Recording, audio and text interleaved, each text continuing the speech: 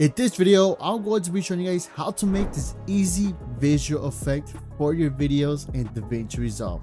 So with that being said, let's get straight into the video.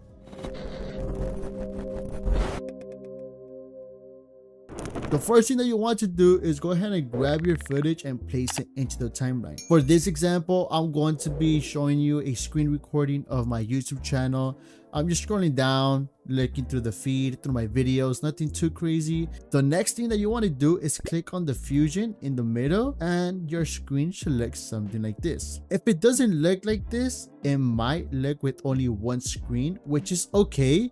You just want to go to the top right and click on viewer, and now you should be able to have two screens. Next, you want to go to the right side of this yellow arrow and just left click so it could detach. Now we are going to be adding some nodes. The easiest way to do this is by clicking on median 1 and holding shift space. You are going to be seeing like the select tool option.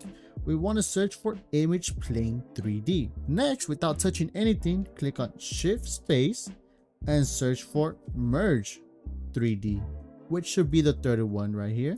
And same thing, without clicking anything, let's go for shift space and search for render 3D. You should be able to see 4 nodes connecting to each other, which is what we want to see.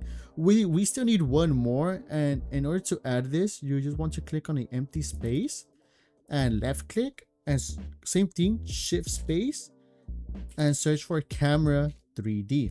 You want to grab this gray box in the right hand side of the node and just attach it to the merge 3D. Now you might not see anything in the screens, which is okay. In order to go ahead and enable it, you want to go to your merge 3D and click on the left view. It should look something like this, which could be overwhelming, but trust me guys, I would try to make this as easy as possible. On render 3D, instead of clicking on the left view, we want to click on the right view, and if you did it correctly, you should be seeing this like pattern checkered background. This checkered background basically means that the screen is transparent, and that's going to be the output of the video. We haven't messed with any of the settings, this is why it looks like this, but hopefully by the end of the tutorial you shouldn't be able to see any pattern background. On camera 3D, you want to click on transform in the inspector tab, and on your Z you want to just like right slide, and that's where your footage should appear. So depending on your preference, just zoom in somewhere where you think it's going to be a good spot. So for my liking, I'm going to put it right here next to my name, and you could adjust your X and your Y. If you want it to look a little bit slanted, click on rotation right here on the Y and just click it like on the left. So like I said, just mess with this. I'm going to do this right away, and it should look something like this. Now make sure you are in frame 0 or in frame 1. If you don't know, just click on right here 1, and voila, this is going to be frame 1. Now we are going to mess with the keyframes now. So right here we go click on the keyframes, and this is what is going to be like this like little animation. Now I'm just going to hover where I think it's going to be the best fit.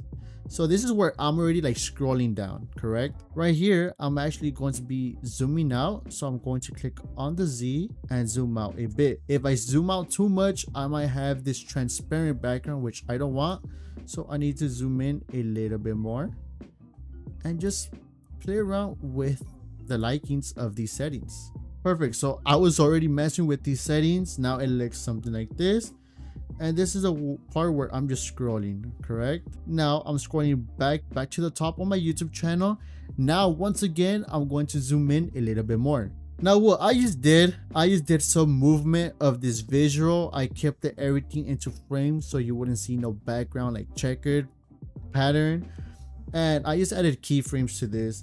So if I just skip around, you're gonna see the initial on my YouTube channel, then I zoomed out a bit, you see the footage, which is nice, and slowly but surely you see back on my YouTube logo, which is the Cacho Films logo. It might be a little bit complicated, but trust me guys, as long as you guys do keyframes, everything should be good in place. Now if you play it back, it might be a little bit laggy, you might not notice, but it could be kind of robotic-y, kind of choppy, which we don't want that, right? We want our footage to be as smooth as it can be. So on spline, you want to click on this and you're not going to see anything, which is going to be kind of weird.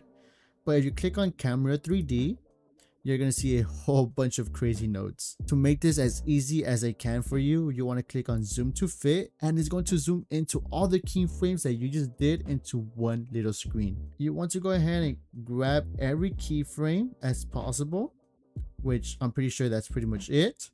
And in your keyboard, click on F. You see these splines right here? That's what makes the effect look as smooth as possible. Now, whenever you're done with this, you want to go into your render 3D and attach it to media out. Finally, you want to go to your edit, and that's where you could go ahead and see your masterpiece. So guys, I hope you guys enjoyed this video, and if you guys did, don't forget to please subscribe and hit the like button, and see you guys later. Check this out.